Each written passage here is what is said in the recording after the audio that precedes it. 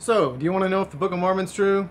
If the Church of Jesus Christ of Latter-day Saints is indeed God's one true church on the earth? And that the first vision was true? Well, this isn't about the first vision. I've got other really good videos on that. But by the end of this particular video, with the help of the three Mormons, we ought to be able to figure out if the Book of Mormon is actually true or not.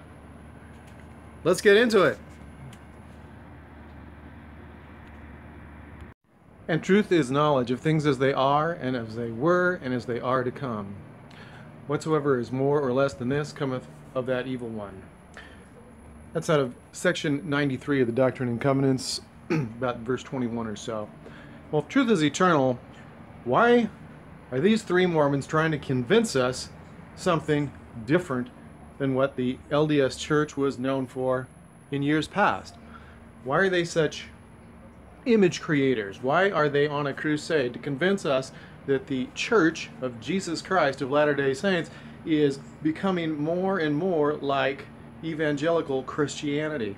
Let's take a look and see what these three try to convince us of, and the techniques that they use in this latest episode.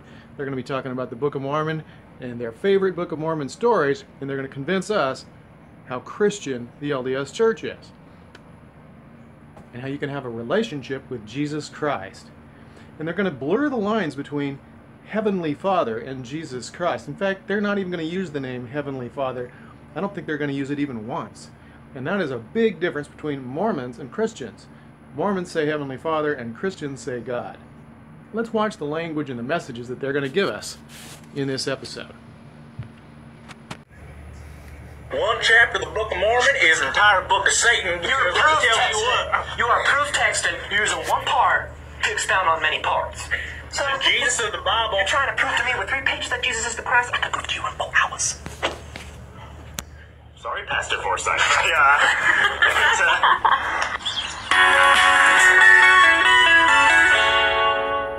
In the simplest terms possible, the Book of Mormon is another record that talks about Jesus Christ and God and His gospel, but it was written in America. It's the record of the ancient indigenous Americans who, can I call them? Too far. Too far? That was too far, Kwaku. I'm just Sorry. kidding. It wasn't It's a record of different civilizations in the Americas, and their dealings with God and prophets and Christ. It's wonderful. Oh, the subtlety of these three. They are pretty good at what they do. So they start off with that Christian stuff, pretending that they are Bible-bashing Christians, talking about the Book of Mormon, kind of in a mocking way, in a big joke. And now they're going to start sharing about the Book of Mormon. And what is the Book of Mormon?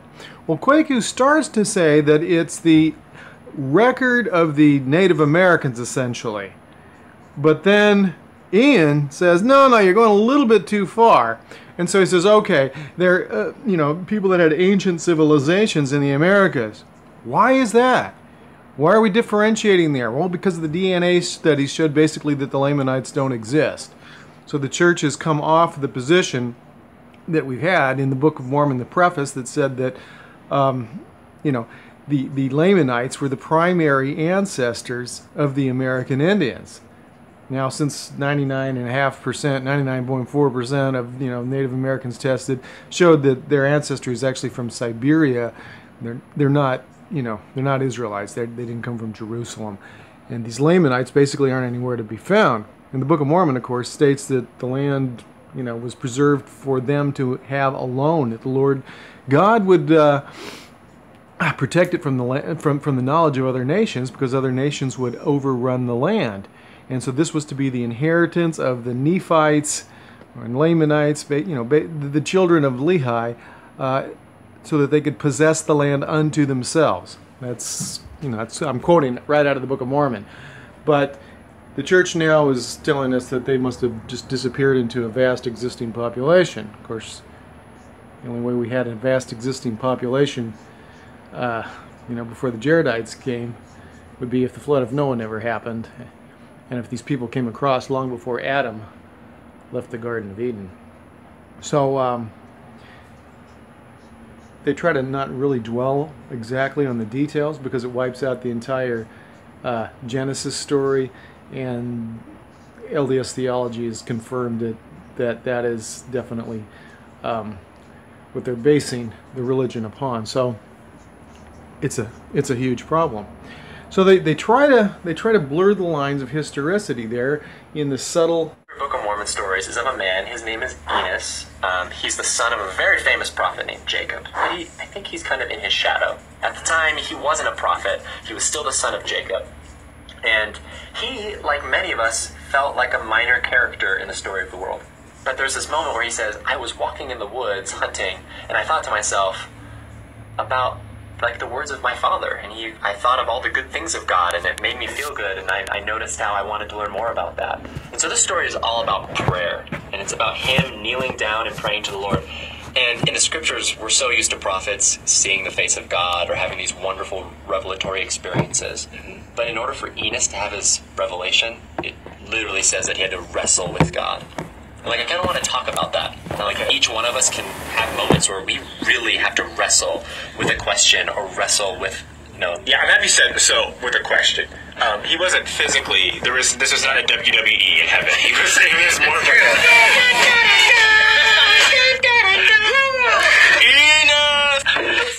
I love the fake acting, the fake laughter. I mean, how many times did they have to make that take to look that genuine? Was it really that funny? Was that genuine? Or are these guys acting? What does that tell us about the sincerity of their message? Like I said, they've got an agenda and they're good at what they do. And I think we'll find out that they're very well funded. Like maybe through the More Good Foundation. What is the More Good Foundation? Who funds it? Some very well-to-do LDS folks. It's maybe an arm's length deal from the church leadership itself.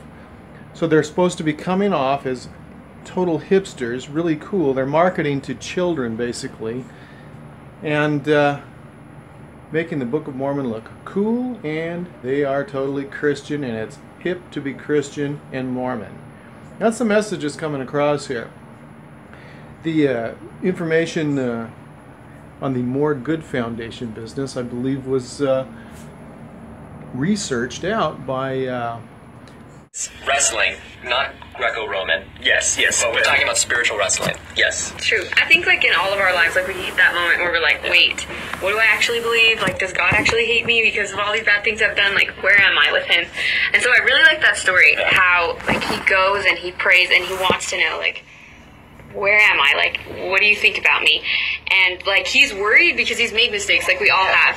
And I love that he like says in the story how he's like, and like I was tormented because of all the like dumb things that I'd done, and like wanted to know if God forgave me and whether like if I was going to hell or whether I was going to be okay.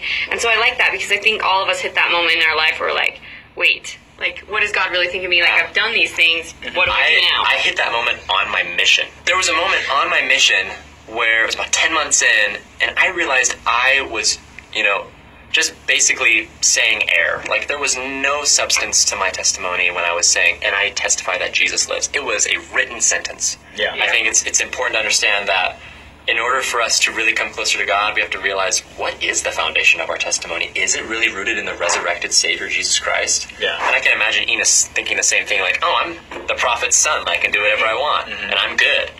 But then you think to yourself, what is my standing before the Lord? I love the idea of wrestling with God because in our church we use the word revelation a lot in terms of getting our messages from Heavenly Father. But other churches, a lot of them call it having a relationship with God. Yeah, that's great. So we have a relationship with God. We have a relationship with Christ, but we just use different words sometimes. And Enos, wrestling is two ways, Yeah. So he's like, has questions of the Lord, and the Lord gives them back, and it's going back and forth, and that's a relationship we're saying. That's someone's testimony growing, and that's their knowledge of Him increasing. It's really cool because then Enos, he realizes that, oh, I am forgiven of my sins. The Lord is aware of me, and then he starts praying for his brethren. I love that. I think like for me, whenever I've like done something wrong, like I feel like an inner wrestle inside, and it's like I don't feel good about myself. I don't feel good about the world around me, and I'm like so inward focused. But like the moment that I pray and I like ask for forgiveness for my sins and like feel like that peace come over me that I'm sure he felt, it's just like okay, like, I want the whole world to have this, and I know that's why he prayed for his brothers, is because he's like, I don't want them, like, I want them to feel this way that I feel. Praise, hallelujah, amen. Amen, brother. Have you ever heard that at an LDS church? I mean, am I right or what? They are pouring it on. They're pouring it on thick. It's all about Mormons. Mormons, they's Christians now, you know? I mean, they are Bible-banging Christians. And we're here to prove it. And we're cool, too. So, what was her name? Keisha or Keys or something? Girl in the middle. She's new to the crew here. So what was she doing? What was her mission right there? She's talking about how she feels bad about all of her sins, just like Enos did. And Enos needed a relationship with the Lord. The Lord. Who is the Lord? Well, that's interesting, because they've talked about a relationship with the Lord, talking to the Lord, back and forth in this wrestle with the Lord. Well, isn't the Lord supposed to be Jesus Christ? In Mormonism, the Lord is supposed to generally be Jesus Christ, not God the Father or Heavenly Father, as he's usually differentiated by. But we're blurring the lines here really intentionally, because a lot of Christians believe in the Trinity. And we're blurring it here. The Book of Mormon was very Christian in the way it was written, because the Lord represented God the Father and Jesus Christ. And she's going to get into her story, and so I'm going to spend a little more time on that when we get there. But they're talking about having a relationship with Jesus Christ. How do you have a relationship if you don't talk to him? Because Mormonism is not about praying to Jesus Christ. Mormons do not worship Jesus Christ or pray to Jesus Christ. According to the last time I read in Mormon doctrine, at least, Bruce McConkie was very explicit, saying that, you know, there's one God that we worship. It's God the Father, and he is not Jesus Christ. Okay? We pray in the name of Jesus Christ because he is the mediator, but we don't talk to him. We don't have... Yes. So my favorite story in the Book of Mormon is in the Book of Ether, which is kind of randomly at the end of the book, but it actually happened way before any of the rest of the Book of like Mormon. 2,000 years. Yeah. So you guys all know about the Tower of Babel and how they were trying to get to heaven. So God changes up the languages or whatever, confuses them, and people that were actually righteous at the time leave because God tells them, like, you need to go. So they leave, and they're, like, wandering in the wilderness, and they get to this point where they're like, where do we go now? And God tells them, like, all right, you're going to build these barges and go across the sea. And they're like, okay, we're going. First of all, imagine yourself asking God, there's this huge ocean over there. I don't know what's on the other side. What do we do? Build a boat. And you're just thinking, like, I was really hoping we could say I was really thinking you could say, stay here. One of the reasons I love it the most, though, is because in that moment... So what is she teaching us there? Hey, it's all about faith. God says, go, I'm going. Just tell me where to go, Lord. I'm here to obey. I'm not here to think for myself. That's what this is all about. So the more faith you have, the more you just listen and obey. And who did they refer to again? God, God, God. What happened to Heavenly Father? The brother of Jared. That's his name. Sorry, he's his main character. No, that's not even his name. He's referred to as the brother of Jared throughout the book. Did he think he had a really silly name? He did. Mahonri Moriancumer.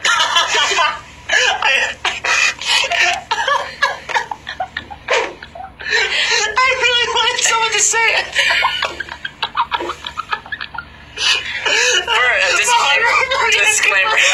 Disclaimer. This guy, full of incredible faith, which Paige will talk about. So why are they carrying on and laughing like that? Was it really that funny, or are they acting again? Have you ever carried on that way when you heard the name Mahonri Moriancumer? Obviously they're acting. So why is this? Is this another psychological technique?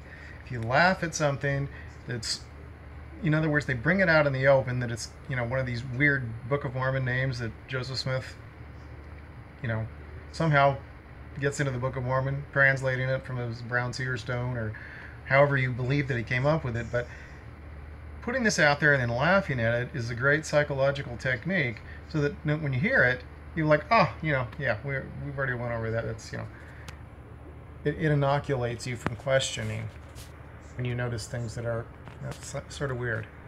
But obviously, it wasn't that funny. Kwaku is just, he's carrying on. Just, it's like he's the first time he's ever heard that. Can you imagine, after all these years that he's been, LDS? It's not his whole life, but he's heard that name many times. And does he react like that every time he hears it? Is there anything these people are doing that's genuine? If not, why not?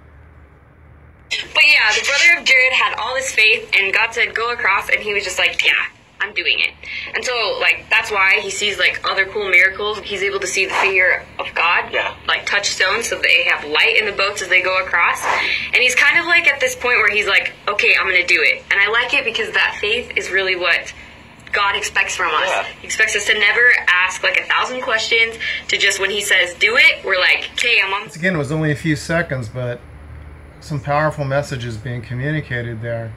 And so what happened? Once again, she says, hey, all of these great things happened because the brother of Jared had faith, lots of faith. And what was his faith? His faith was simply exercised by saying, I won't question at anything. I'll just obey. I'll just obey. I'll obey my leader. And in his case, his leader is God. In your case, it's your priesthood leaders. Don't question, just obey. And that is what brings the miracles. That's what she's saying. And so there's some other really subtle things in there. Okay, she says he sees the finger of God because he has all this faith. God? Who is God? In Mormonism, generally, God is the word used for God the Father, Heavenly Father. Once again, God the Father. But what does it say in Ether chapter 3 in this story? Well, when he sees, when the brother of Jared, it's an amazing story, and we really need to get into it just a little bit. But when he sees, on that particular point, he sees the finger of the Lord God. Who is the Lord God? Well, the Lord God identifies himself in Ether chapter 3, verse 14, and he's not the Mormon God. He said, behold, I am Jesus Christ. I am the Father and the Son. Say, what? He's the Christian God. And he stayed the Christian God in Mormonism till about 1835, when Joseph Smith changed things and separated God the Father and Jesus Christ from being the one God. He separated them in Lectures on Faith, lecture number 5, when he differentiated and said God the Father is a spirit and Jesus Christ is a resurrected individual. He also said the Holy Ghost or Holy Spirit was the combined mind and will of God in Christ. Not an individual, not a person, not a spiritual man, like we have in section 130 of the Doctrine and Covenants now, which also promoted God the Father to having a resurrected physical body in section 130. He got behind Jesus in the LDS plan of exaltation there. He wasn't yet resurrected somehow. He only had a spirit when Joseph Smith was teaching at that time in the school. Joseph Smith also altered the New Testament in the Joseph Smith translation of Luke chapter 10. In verse 23 in the Joseph Smith translation, he states that the Father reveals to you that he is both the Son and the Father. Yeah. So basically, Joseph Smith interjects Trinitarianism into the New Testament there in that. And you used to be able to see it on a link on LDS.org. The hyperlink on Luke chapter 10 verse 22 would go to the Joseph Smith translation on verse 23. If you linked from one of the words there, it'll be highlighted in blue, and it would tell you that Jesus is revealing that he is God the Father, and God the Father is, they are one and the same being, and which is not what the New Testament says. So he actually Trinitarianized the Bible there. There's tons of it in the Book of Mormon. There's tons that's been taken out of the Book of Mormon. Mary, being the mother of God, a lot of the corrections that took place to the Book of Mormon. So as far as authenticity goes, we've had a developing theology within Mormonism. As Joseph Smith went along, his teachings about the Godhead evolved from God and Jesus Christ being one and the same person. The Holy Ghost was not a person. The Holy Ghost was basically a data bank between these two entities of one person, part of the whole Christian thing. Then he evolved into what I said, God the Father was a spirit, just like it says in the New Testament. God is spirit, and they who worship him must worship him in spirit and in truth. But Jesus was a resurrected individual. And like I said, the Holy Spirit, it was the first time I saw him defined there, was as I said. And then, of course, section 130 has got the modern definition of the Godhead, which is, two physically resurrected individuals, and then a third individual who is like we all were in the premortal existence in LDS theology. So the gospel of the Book of Mormon is much different from the gospel in the Doctrine and Covenants as it now is. And these three are trying to project that Mormonism is as much like Christianity as they can get it to become here. And never question your leaders, just obey, and that's how the miracles happen, is what she says. Either chapter 3 is just full of stuff that's really problematic for Mormonism, because we learn that Mormonism, we learn in the Doctrine and Covenants, especially language there, and in the Book of Mormon. In the Book of Mormon, we learn, God has no shadow and changing, and in the Doctrine and Covenants, he's from everlasting to everlasting.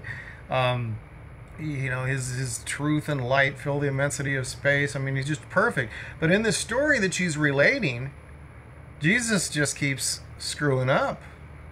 First of all, like I said, Jesus is God the Father and Jesus. He's demonstrated that. He lies to the brother of Jared.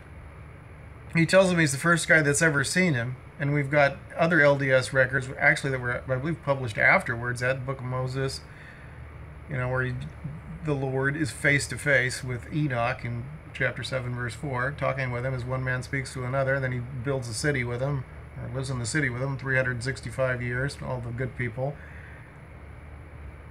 Visits the same people that would have been in the city, because they're the only righteous ones, down in Missouri, 240 years after he's been hanging out with them. In Doctrine and Covenants, section 107, verse 54, the Lord appears at Adam-on-Diam and blesses Adam.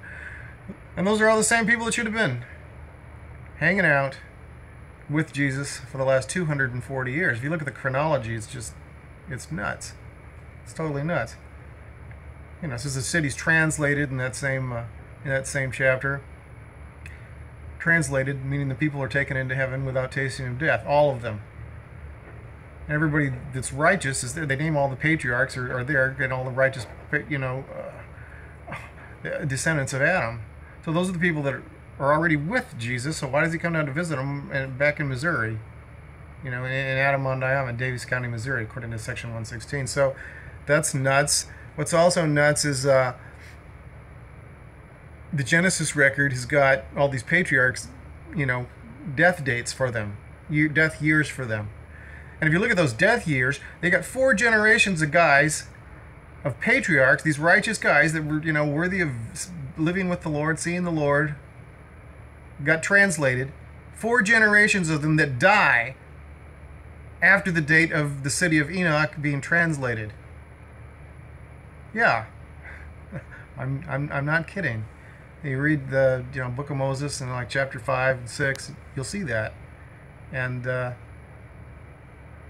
Joseph Smith just keeps screwing it up. It's ridiculous.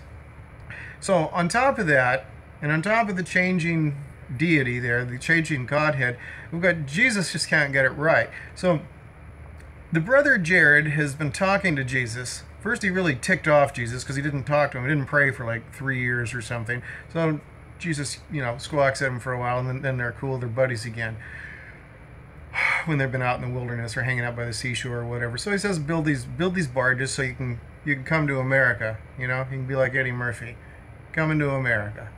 We're going to make it good for you. So here's how you're going to make these barges. The Lord reveals how to make the barges. And the Lord knows everything. He's from everlasting to everlasting, Alpha and Omega. He knows everything. But the brother of Jared notices that the Lord God, who's Jesus Christ, the Father and the Son somehow, he's the Christian God. The Christian God doesn't know how to make a barge so that people can survive and function in it. Behold, Lord, we've got some problems here. There's some faults in your design. We can't breathe, and we can't see. And we're going to have all these animals you've commanded us to bring with us in these barges, running around, flocks and herds in these barges, and we can't breathe. We can't empty their waste or ours, and we can't see. We need some help. So, oh, well, I had an off day. So Jesus tells them, well, great, just cut some holes. Cut one in the top and cut one in the bottom. And if the water pours in on you, you probably should shut the hole. Yeah. And of course, these airtight barges, tight as a dish, which would mean they would float upon the top of the ocean, are supposedly going to be submarines, though, too. They're going to be underneath, traveling under the water, because the great waves will drive them underwater. I don't think Joseph Smith knew much about oceanography or physics, I guess. Yeah, so, any child playing in the bathtub with something that has air in it, maybe a little balloon or something, figures out that it takes about half a second to let it go from the bottom and go to the top. It doesn't stay under there. It doesn't matter how much water you splash or pour on it. It's not going to go down and stay down. So I guess he got that part wrong. And so the Lord says cut holes in the top and the bottom. Maybe they can empty the waste from the animals and themselves out the bottom, and if they don't make the mistake of opening the bottom and the top, then they probably won't sink when they're trying to get air. And then the Lord, of course, forgot that they might need to be able to see something inside the barge, since they won't have windows, because the terrible waves will actually dash upon them and knock out the windows, I suppose. And yeah. Anyway, that's okay. We'll use some magic seer stones, and they'll be like clear stones, and the Lord God will touch them, and then they'll just glow in the dark, just like Joseph Seer Stone did. The 19th century magic that somehow found its way into the Book of Mormon, and then came out of the Book of Mormon as real things, with the Urim and Thummim, the magic glasses that are also in chapter 3 there, and I think in chapter 12 of Ether. And then again, there's another magic stone in the Book of Alma or Messiah. I got that in another video.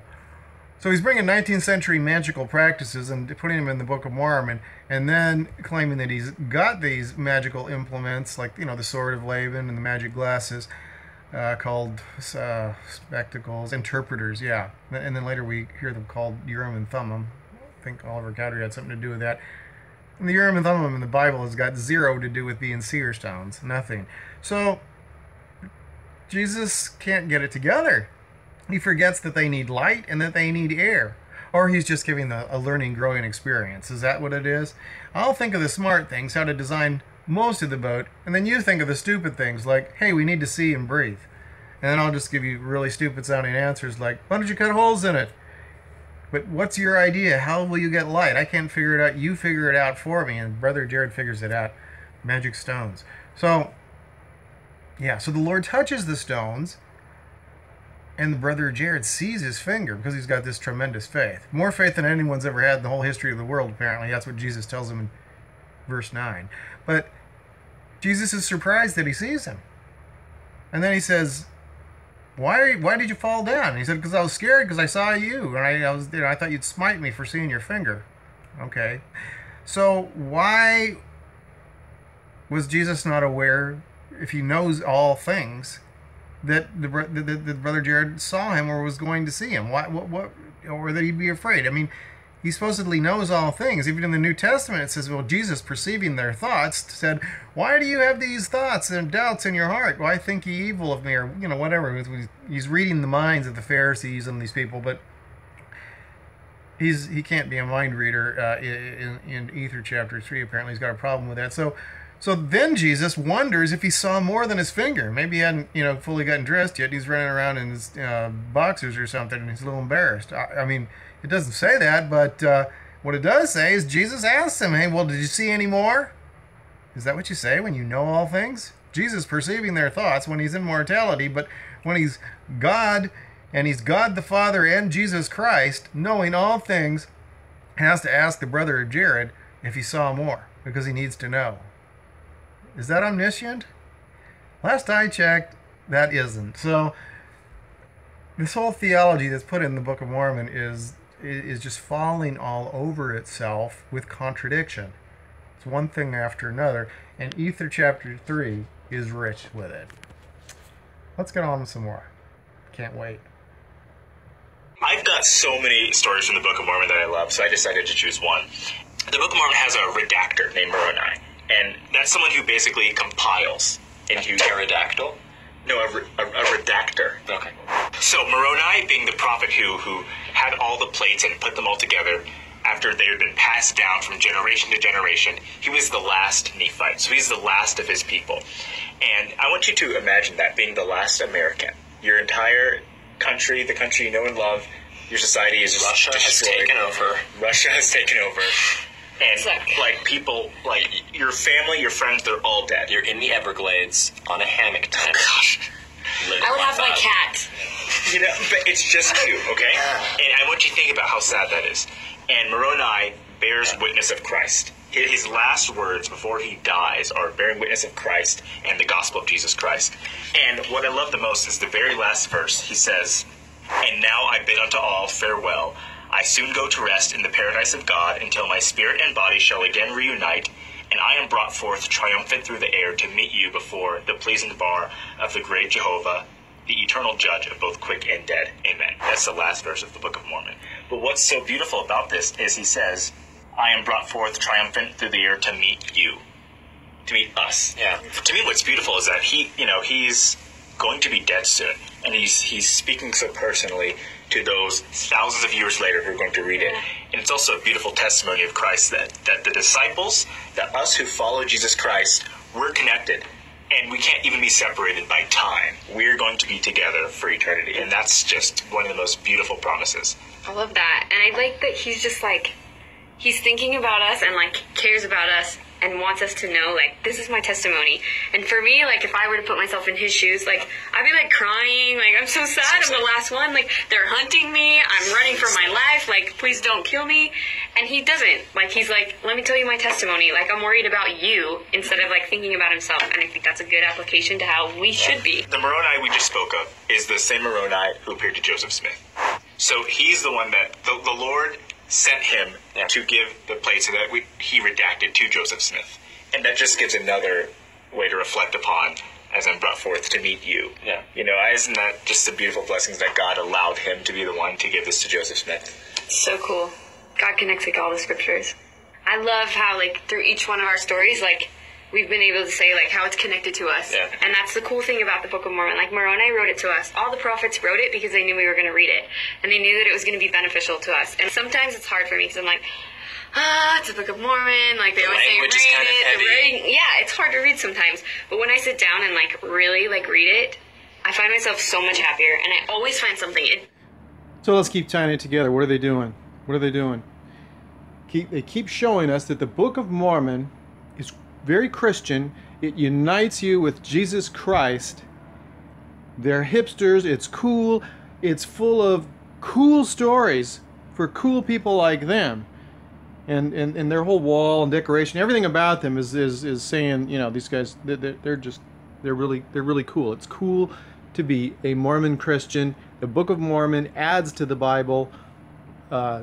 Great stories. They're more interesting. They're fun. They're new. They can add to your spiritual testimony. The Bible and the Book of Mormon complement each other. Did they get to that part yet? You know, but what about the historicity of the things that they're saying? They're saying that, hey, isn't it awesome that, you know, Moroni is talking to us? He's talking to us because he knew that we would really be benefited by this. The Book of Mormon says it's written especially to the Lamanites, to bring them back to the truth. The Book of Mormon testifies of Jesus Christ, even though it starts doing that 2200 BC, long before Greek is invented, so no wonder there's nothing about Jesus Christ in the Old Testament. Language didn't exist, but apparently it did for the Book of Mormon guys. And then the great Jehovah will come. We will be judged at the bar of the great Jehovah, or whatever he said. This is Moroni. Maybe around 400 AD is whether they have this. But Jehovah wasn't invented until the 13th century AD by a Catholic priest. The name wasn't even Jehovah then yet, really. It was, you know, Yehovah or something. And so I've gone over this, some of these details in like my Book of Abraham stuff, or in the, you know, prove, you know, the LDS scriptures are proven. That's about a, you know, an hour video or so, an hour and 20, whatever it is. So many scriptures in that, and documenting where things come from, like the name Jehovah, replacing the titles of Adonai and Elohim, which the Jews referred to Yahweh as because it was irreverent to use his name, so they just used those titles, meaning the gods or my Lord.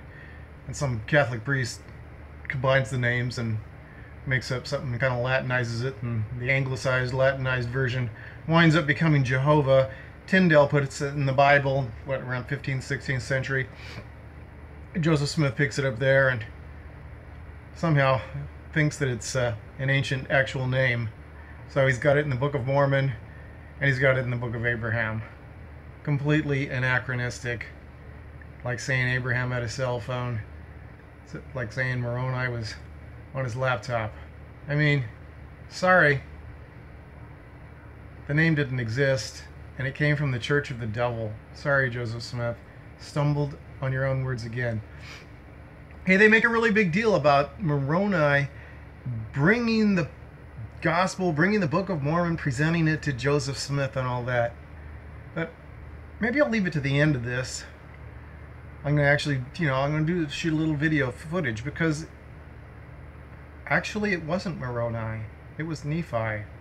Time after time after time, Joseph Smith has it as Nephi. He's got it as Nephi in the Times and Seasons. He's got it as Nephi in the Pearl of Great Price. Orson Pratt is, or Pratt or Hyde, one of the two. I think it's Orson Pratt. Is quoting Joseph in the Millennial Star. In Britain, same story. He was a messenger from the presence of God, and his name was Nephi. Lucy Mack, Joseph's mother, in her, you know, in her writings, her memoirs or whatever, it's Nephi. It's always, actually, it isn't always Nephi. There were about 2 instances there between 1835 and 1838 or something where Moroni was actually mentioned, and then after that it was always Nephi again until Joseph Smith was dead and Orson Pratt changed it. It appears it was Orson Pratt, and, you know, BYU papers even say it was Orson Pratt that changed it in the original Joseph Smith manuscript of the history of the church. It's lined out. Nephi is lined out. Someone with different handwriting writes in Moroni above Nephi. They didn't have erasers. They didn't have word processors. The evidence was there. I'll show some of that. It was just more evidence that Joseph Smith just kept changing his story, whether it's about what God is, who the Godhead is, what LDS theology is. This is the Book of Mormon theology, which is biblical, well, Christianity, which is New Testament. I mean, they're discussing New Testament topics in the Book of Mormon. They're quoting New Testament text, you know, arguments, phrases, quotes out of the New Testament before, in the story before, you know, Peter, Paul, John, before these guys even were born, you know, but they're being quoted. It doesn't say they're quoting him. It just uses the exact words or very similar words that they've got in the New Testament. You're like, hey, I've read this somewhere before. Yeah. It's all kinds of evidence in there that says, hey, this is a 19th century book. These are 19th century topics. It's whether it's about, justice, mercy versus, justice, or faith versus works, or whatever the hot topics were, or Freemasonry and the Illuminati, and when you're reading about the secret combinations that, it was the hot topic, one of Joseph Smith's mistresses there, Mrs. Harris, formerly Mrs. William Morgan, who was a Mason who revealed many of their signs, tokens, passwords, keywords, penalties, and was murdered by the Masons for revealing them as they covenant to do, and as Joseph Smith brought into the temple, which is now pretty much out of the temple endowment. But the Freemason William Morgan was killed for the sake of the oath, which Joseph Smith wrote into chapter 5 of Moses. So these are all hot topics. Israelites coming and turning into American Indians. They're a lost tribe of Israel, Book of the Hebrews, A View of the Hebrews, published by Oliver Cowdery's pastor a few years before Joseph Smith and Oliver Cowdery published the Book of Mormon. Just a coincidence, nothing to worry about. That whole theme's in the Book of Mormon. All these hot topics of the day just happen to be in the Book of Mormon.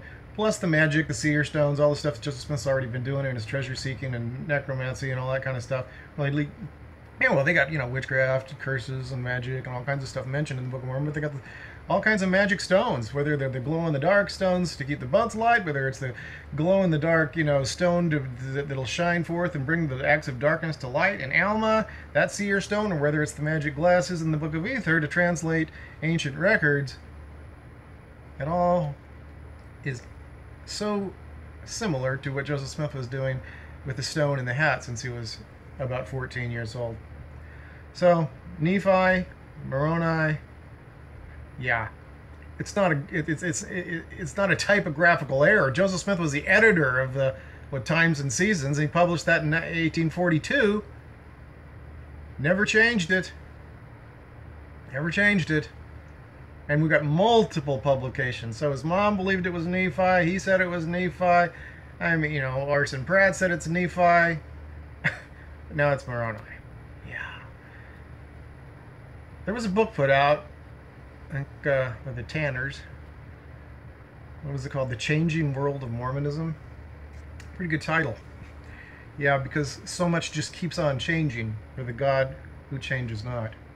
Well, let's get back to it, then we'll wind it up shortly. These three are really doing a job of pitching Mormonism as an expanded, cool way to add on to your Christianity the excitement of the Book of Mormon, which testifies of Jesus Christ. And we've got that Kwaku has testified that it's true. And don't listen to your parents, don't listen to your friends, listen to the Holy Spirit. Read the stories. If you feel good, it's true. Don't worry about the facts. That's what Dallin Oaks tells us in the seminary manual. Don't worry about the facts. We don't depend on facts. Any combination of facts, historical facts, mean nothing to us. We have the Holy Spirit. People that are worthy depend on the Holy Ghost. The Holy Ghost witnesses to you that it's all true if you're worthy. If you're not getting that witness, you're evidently not worthy. Don't pay attention to the facts. They're just here to distract you. Satan makes up facts, right? Good Lord.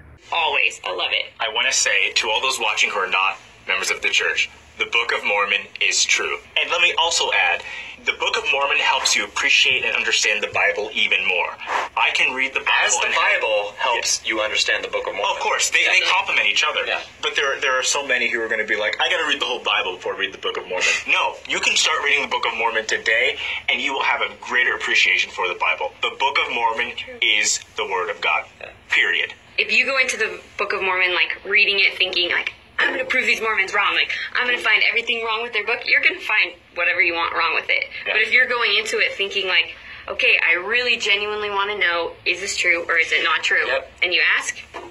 It's like if you really want to get to know someone, You don't walk up to them and be like, oh man, their eyebrows are funny, or like, oh man, why are they wearing that plaid shirt with those striped pants? Like you don't think these things and gain a good relationship with that person. Yeah. That's not going to happen. If you want to really have a solid relationship with someone, get to know them as they truly are. Read the Book of Mormon without any preconcept of what it should be. Yes. Read the Book of Mormon for what it is. So before my Mormon days, kicking it as a young little Protestant,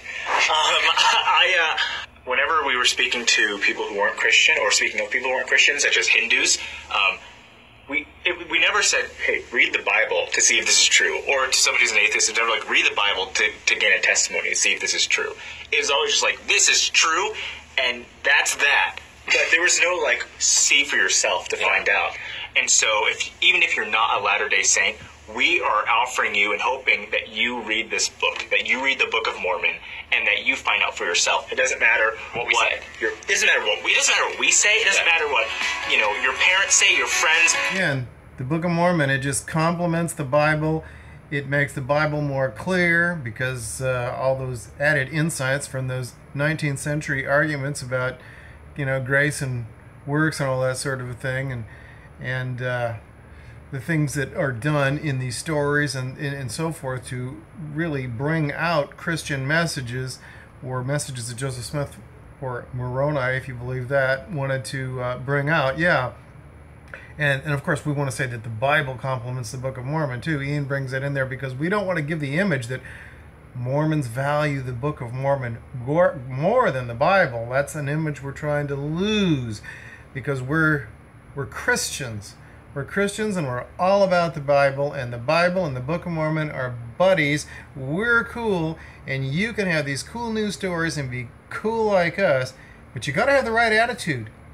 Because if you go into this thing thinking you're going to find something wrong with it, you will. Really? Do the facts actually change? No, they don't actually change. The facts are what the facts are. But if facts don't matter, and it's all about how you feel, then your attitude really does matter in that case, then I suppose, huh?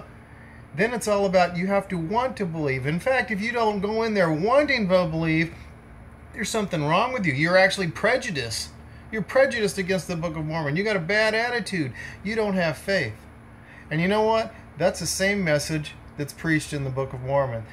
In Moroni chapter 10, verses say 3 through 5 or so, we read, first, you got to believe that God is super merciful, and he always has been, which means you have a really lousy memory or you didn't read the Old Testament.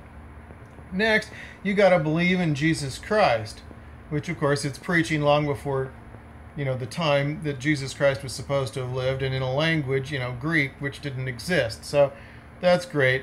But if you don't believe in Jesus Christ, then you're sunk. Well, so great. And it's written to the Lamanites who don't believe in Jesus Christ. What do they believe in? The Great Spirit? Well, that's what it says in Alma, the Great Spirit. Yeah, it's using 19th century words that they used to communicate with the American Indians over their deities. Great. Such a coincidence. So they were calling him the Great Spirit back in the times of Ammon, huh? Yeah. So you got to already believe in Jesus Christ, or you can't have, you won't get the Book of Mormon, because you have to have faith in Jesus Christ. So if believing in Jesus Christ, having faith in Jesus Christ, is a prerequisite to having a knowledge that the book is true, it's complete circular reasoning. It's ridiculous. Like everything that's in it. In the name of the Age of Reason, dedicated to exposing these shills for the church, funded, according to Thinker of Thoughts, by basically a church-controlled asset. Yeah. The More Good Foundation. How about the More Fraud Foundation? Later, guys. So there we go again. I want to throw in a quick observation. Kwaku pulls a nice little sales pitch, subtlety there. He says, so while I was kicking it as a cool little Protestant or whatever, so what is he saying there? well, he was kicking it, so that means, you know, he's a hipster, he's cool, right? He shows a picture. And he was a Protestant, he was a Christian, but he went from being a Protestant Christian to a Mormon Christian. Subtle and effective. And he's cool, and he did it, so, you know, it's cool for you to do that too. So most of the material is still on the Dodger Game channel. Got about 150 videos over there. It's like ones you're looking at right here, understanding Mormon astrotheology, etc. All sorts of things. Gordon B. Hinckley, you know, everything. But new stuff, and some of the best ones are up on the Mormon Truth channel now. Well, what I got, like 15 videos there. So they're coming on. I'm trying to put the very best stuff on here with the channel that matches, you know, the name matches the content. However, feel free to use both. See in the comments. Saw it on the Mormon Truth video channel. The Mormon Truth video channel, not the Mormon Fraud video channel that these guys are actually promoting. Amen. Like, subscribe, comment. Just keep it clean.